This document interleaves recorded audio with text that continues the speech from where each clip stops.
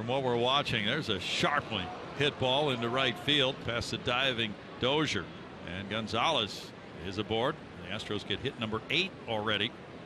Marwin Gonzalez 1 for 3. He hits one hard that goes through into left field, and he now gets his second hit of the game.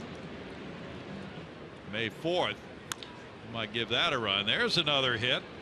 That's number 3 for Gonzalez in this game. Altuve at his second base. Ripped into left field. That'll score Altuve, and Kemp to the plate. He beats the throw as well. 2-run single by Marwin Gonzalez. The Astros lead grows to 15-6.